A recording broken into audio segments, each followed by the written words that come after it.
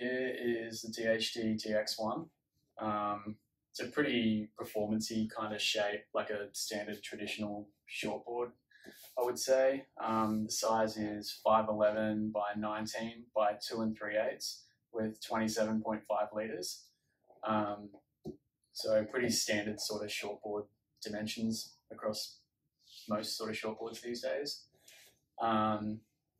So first thoughts when I was riding this board were probably that it paddles pretty well for a performance shortboard, and it surfs pretty well in like a wide range of conditions, even when the waves are smaller. Like it still rides really well. And I'm still able to paddle into waves even when it is smaller and like the waves don't necessarily have as much push. It still paddles well.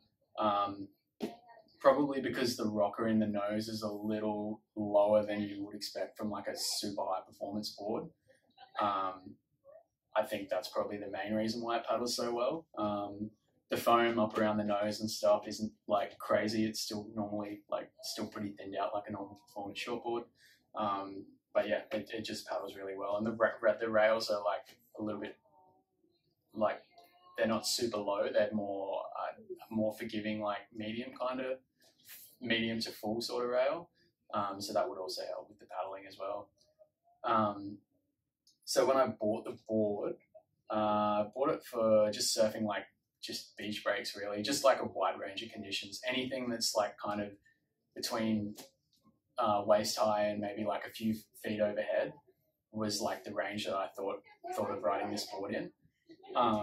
And pretty much just riding it in like all different types of waves. So even if it's like barreling, like smaller kind of barreling waves, like fuller kind of beach break waves, point breaks, pretty much just everything.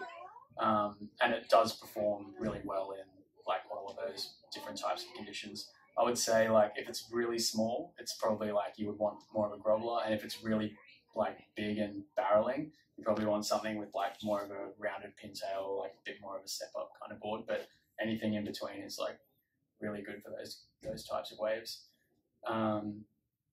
So when I was riding it, the features that sort of stood out to me the most were like the rails, like I mentioned before, they're like medium to full kind of rails, and they're super forgiving. So if you put this board through a big turn and you're like kind of like at the end of the turn trying to recover, like it does that really well. Same with like floaters and things like that. If you're doing a floater and coming out of maneuvers and things, it's really good for that. Like it makes it really easy to sort of ride away and things like that. Airs as well, especially like if you like, I'm not the best at airs, but like you definitely like if you stop one of those, it makes it easier to ride away for sure. So yeah, I would say the rails were a notable feature. The tail probably, like it's not super wide, but it definitely gets pulled in a little bit like through this last part of the board here. And if you've got your foot like nice and far back on the tail pad, it really whips through turns really nicely as well. The concave is just a single concave the whole way through. So it creates a good amount of lift, which creates a lot of speed as well. So yeah, that's really fun as well.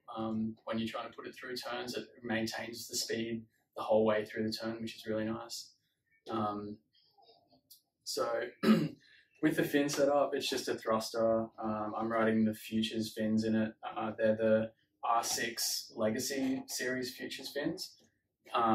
So these fins have a bit more of a rake template compared to like your normal sort of standard fin. They're more drawn back with like in that aspect, which gives you a lot more control and stability, and it helps with drive as well. So yeah, they're just, I find these fins and fins with a bit of rake tend to work best for me, and they work best in this board specifically as well, just to give it like a lot of control and hold and drive.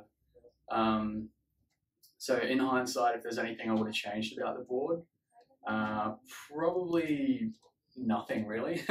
It's a really good all-round board. Surfs really well, like I mentioned, in anything from sort of like waist high to overhead.